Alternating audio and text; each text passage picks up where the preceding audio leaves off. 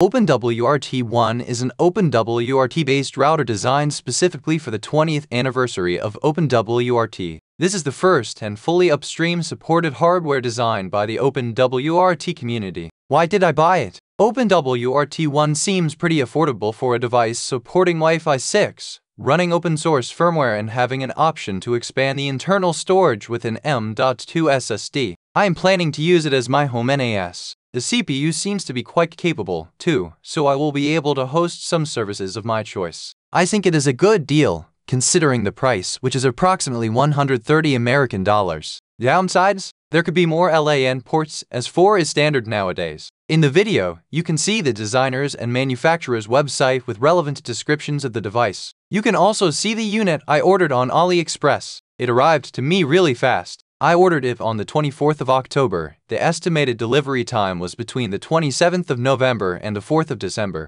However, it arrived on the 8th of November. The package is plain simple. It contains an OpenWrt One router, a USB-C power supply with support for multiple output voltages, that is 5 volts, 9 volts, 12 volts, 15 volts, and 20 volts, 3 antennas, a USB-C cable, 4 sticky rubber pads to be used as legs for the device case, and a small screwdriver with a few screws, probably to be used to mount additional storage.